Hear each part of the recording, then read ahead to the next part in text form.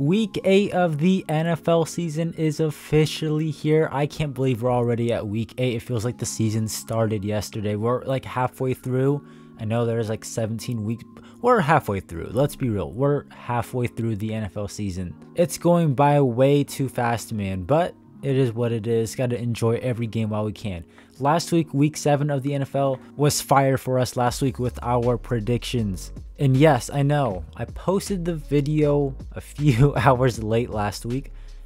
I forgot, I had it unlisted. I forgot to make it public. And then in the middle of the Saints and Broncos game, I remembered and I made it public. That won't happen this week, I hope. But last week, our predictions were cooking. We went 13-2 last week. I think that's our second best of the season. We went like 13-1 the week before. So we're on a hot streak now. We started off good, went mid, went bad, and now we're at the best we've ever been. And after going 13-2 last week, that makes our overall record on the year with these weekly predictions 70-37. I like that. I like that record a lot. Now, recapping last week's picks, Saints and Broncos, that was an easy one for me to pick. The Saints didn't even have a starter on offense, and the Broncos just did their thing. Sean Payton got his revenge. The Broncos won. That was an easy pick. The Jags and Patriots was a game that I was iffy about because both these teams suck balls, but I picked the Jaguars because they have the better team. I think at some point Drake May was also questionable, got an MRI on his knee. Drake May looks good, but the Jaguars pulled off the win. Drake May still looks good, and we got that one correct. Seahawks versus the Falcons. This is the first one I got wrong. I thought the Falcons were going to come out and win. They were on a hot streak. They were at home. Seahawks were on a losing streak. I thought it was going to be a pretty good win for the Falcons. Seahawks said no. DK Metcalf owned AJ Terrell. Kirk Cousins got rocked, and the Seahawks won, what, like 34-14? That was a pretty good win for the Seahawks. Good for them, and I'm happy the Falcons lost. Bills beat the Titans. I think we all saw that one coming. Unfortunately, no Will Levis moment this week. That was the only downside to this game. Bengals and Browns. That was an easy pick too. The Browns are a bottom 3-5 team in the NFL. Deshaun Watson, though, is now hurt. Jameis Winston is the starting quarterback moving forward. Also, Joe Burrow now improves his record against the Browns from like 1-5 to like 2-5. That's another reason why I was skeptical about that pick, but they pulled off the win. Texans and Packers, this game was super close. One of the best ones of the week, possibly of the season. The Packers pulled off a last-second win with Brandon McManus with a game-winning field goal, who they signed literally just that week. So shout out to Brandon McManus. Shout out to Stephon Diggs for putting up 5 catches for 23 yards after starting a fight pregame. Colts and Dolphins was an easy pick. The Dolphins don't have a starting or a backup quarterback, and then their backup quarterback, so they were onto their backup quarterback. They were onto like their 4th string quarterback, Tim Boyle. So yeah, that was an easy pick right there. Lions and Vikings. This was a super conflicting pick. I picked the Lions because I think they were the better team. Although I said it was like 51% Lions, 49% Vikings. The Vikings had a bye week to prepare. I picked the Lions because they had the better team and it paid off. They had the last-second field goal kick from Jake Bates. David Montgomery and Jahmyr Gibbs cooked. And now the Lions, I believe, in the last 5 games have more touchdowns than Jared Goff has incompletions. That's an insane stat. So I got that one right. Luckily, that was more just, go with my gut feeling as opposed to, okay, this is why they should win. Eagles and Giants, that was an easy pick. Saquon Barkley got his revenge, took Petty on the Giants. The Giants are still sticking with Daniel Jones at quarterback for whatever reason. That was an easy pick right there. Rams versus Raiders, that was an easy pick. That game was closer than it should have been. But the Rams are also missing like their starting 3 receivers, I think, and missing a whole bunch of linemen and stuff. So they're banged up. And that game should have been better for the Rams, but they pulled off the W. Commanders smoked the Panthers. That was an easy pick. 49ers versus the Chiefs was not an entertaining game. Both those quarterbacks sucked in this game. Mahomes looks like a fraud. Brock Purdy looked like Derek Carr. Either way, wasn't entertaining. I picked the Chiefs because they're undefeated and they have the better team, and the 49ers are banged up. Now the 49ers are more banged up than they were a week ago. Steelers and Jets, this one was just kind of whatever's too. I picked the Steelers because they're at home and have a good defense, while Aaron Rodgers and the Jets don't have a good offensive line. that one worked out well. Ravens smoked the Buccaneers, and the Buccaneers not only lost this game, but lost Mike Evans and Chris Godwin. At least for the year. Mike Evans might be back around week 13 or something. 2 huge losses. And our second bad prediction was the Chargers over the Cardinals. Man, what a terrible game. I did not know the Chargers were that bad. Yeah, that was a boring game. Kyler Murray's run was the highlight of the night. But that is the recap of our week 7 picks. Kind of going over briefly what went wrong and what went right. Now that we have that out of the way, let's get into these week 8 picks and predictions. And speaking of picks and predictions, check out this ad from Underdog Fantasy. Underdog Fantasy is the best place to play fantasy sports. Download the Fantasy Underdog app, find some players you're interested in, maybe on your favorite team or your favorite players. Doesn't have to be on your team either, it could be on other teams as well. Find their stats and you can pick higher or lower. And you can pick up to 5 players/picks. Make some picks on Underdog Fantasy and use my code CASH for more bonus offers. And if you want to help support me and the channel in any other ways, you can just click my link tree down in the description. There's lots of options for you there as well. Alright, thanks for tuning in. Let's get back to the video. Alright, we got Thursday Night Football between the Vikings and the Rams. The Rams, I believe, are getting Cooper Kupp back, and Puka Nacua is questionable to play in this game. I'm still going to take the Vikings here, though. I think the Vikings are the better team. I think their defense is really, really good. And even though the Rams are getting Cooper Kupp, a very important piece to their team back, and Puka Nacua, and I still think Stafford's a really good quarterback in this league, I'm just going to pick the Vikings here. They're the better team. It'd be kind of stupid not to pick the Vikings here, so I got the Vikings over the Rams. Next up, Ravens and Browns. I got the Ravens here. The Browns are a bad team, but they might have got better with Deshaun Watson getting hurt. Deshaun Watson didn't look good, and now they'll have Jameis Winston starting at quarterback. Dorian Thompson-Robinson, their second string or third string quarterback. Their other quarterback also got hurt with a thumb injury or something like that. He's okay, I guess. So Jameis Winston starting, though. I have the Ravens winning. They're on a hot streak. The Ravens, I think, are going to be able to pull this one off with ease. Lions versus the Titans. Lions are at home, one of the best teams in the NFL, and the Titans seem to be a team that's kind of tanking their season to get a higher draft pick and start rebuilding again.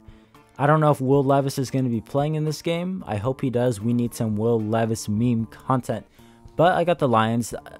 There's no way you can't pick the Lions here. The Lions are the best team in the NFL, and the Titans are probably a bottom 3 team in the league. So I got the Lions. Texans versus the Colts. We're picking the Texans here because the Indianapolis Colts, I don't think, are as good as a team as the Texans. Stupid explanation, but sometimes you get a gut feeling, oh, I think they could pull it off. I don't think the Colts are that good of a team. I had them as a sneaky good team this year. I don't think so. Anthony Richardson's having ups and downs. They're honestly a better team with the Joe Flacco. Also, the Texans are just a better team with a better quarterback, and I think maybe a little bit better coaching. They're also at home. So that's my reasoning for picking the Texans. I don't know much about the Colts, but I'm pretty sure they're not as good as a team as the Texans. But it is a division game, so I wouldn't count out any surprises like if the Colts could pull off a W. Packers and Jaguars. I got the Packers here. We already said it in this video. The Jaguars were one of the worst teams in the NFL. They got lucky playing the Patriots. And the Packers are one of the better teams in the league, or maybe they're at like the top of the middle tier teams. Jordan Love is a good quarterback. So I'm just going to pick the Packers here. I think they're better coached, obviously. They got better players and a better team. Go Packers over the Jaguars. Dolphins and Cardinals, another really weird game. I'm picking the Dolphins here, though. They're getting Tua Tagovailoa back this week, I believe. And Tua being back means things should open up for the Dolphins. Tyreek Hill should be getting the ball. Jalen Waddle should be getting the ball. The running game should open up now that they don't have to rely on it every single play. The Cardinals are not that good of a team. I got the Dolphins winning. They're at home. I think Tua's had time. I think the Dolphins are waiting to get a win and ready to be explosive again. So I'm picking the Dolphins over the Arizona Cardinals. Jets versus Patriots. I got the Jets here. This is a rare Jets pick. I honestly almost picked the Patriots just because Drake May might be that good. But I went with the Jets because the Patriots lost to the Jags. That's it.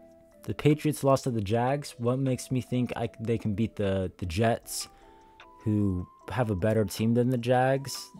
And I don't know if they're better coached, but I don't think it's worse than Doug Peterson. So we got the Jets here. Buccaneers versus the Falcons, another division game. I have the Buccaneers losing this game, even though they're at home. They lost to Mike Evans and Chris Godwin last week. They're down and very thin at wide receiver. I don't know if their running game is going to be able to really offset the losses to those two players. And I don't know how Baker Mayfield is going to look without his two-star wide receivers. And the Falcons, I think, are a better team and they're healthier. They got Kirk Cousins and their receivers are healthy. Their defense is somewhat decent. They can run the ball. We saw Derrick Henry wear down the Buccaneers defense. I'm picking the Falcons here. But I do hope neither of these teams win. Eagles and Bengals, this is an interesting matchup. I almost put these two quarterbacks as the thumbnail, but decided not to. We got Joe Burrow and the Bengals on a hot streak versus the Eagles, who are coming off a dominant win versus the Giants. I'm going to pick the Bengals here, though. They're on a hot streak. They're trying to stay in the playoff contention race. I think Joe Burrow and the Bengals are also just better than Jalen Hurts and the Eagles team in general. But I wouldn't be surprised if the Eagles are able to run all over the Bengals defense. I'm not a big fan of the Bengals defense in general. I am expecting Jamar Chase and Joe Burrow to have some pretty nice connections over Darius Slay and that Eagles secondary target Chauncey Gardner-Johnson. This is just the game I think the Bengals matchup-wise are probably the favorites. Saints and Chargers, I got the Chargers winning this one. Not because, you know, the Saints are injured, which they are. They are getting some guys healthy, though. They have Cesar Ruiz, I believe, coming back. I think Taysom Hill, Chris Olave, Lucas Patrick, Pete Warner. I think those guys should all possibly be back and playing this week. They signed Marquez Valdes-Scantling, who should be playing this week. That's another weapon for Spencer Rattler. Derek Carr isn't playing. I'm not picking the Saints, though, to lose because of these injuries. I'm picking them to lose because of Dennis Allen's defense. The Chargers love to run the football, and the Saints have probably one of the worst run defenses in the NFL, and they're bottom in the NFL when it comes to yards allowed per game. The Chargers are a team where if they can get 4 yards a carry every single time, they will do that the entire game. And I think this is a matchup where the Saints defensive line will not match up well versus the Chargers offensive line. That's why I'm picking the Chargers here. And that's not even talking about Justin Herbert and how the Saints can defend him. Despite them having like no receivers, Justin Herbert is a top talented quarterback in the NFL. So I'm picking the Chargers. Nothing against the Saints, but it's just Dennis Allen's defense isn't good. Seahawks versus the Bills. I got the Bills here. They're the better team, got the better quarterback. Seahawks, though, are at home. You have to consider that, which is why I think it's a fact that the Seahawks could pull off a win versus the Buffalo Bills. I think the Bills are just a better overall team in terms of talent and depth, so I'm picking Buffalo here, although I would not be shocked if Seattle pulls it off. We got the Bears versus the Commanders. Jaden Daniels is questionable to play. He has some rib injuries. If Jaden Daniels does not play, I got the Bears, and if he does play, it's a lot closer.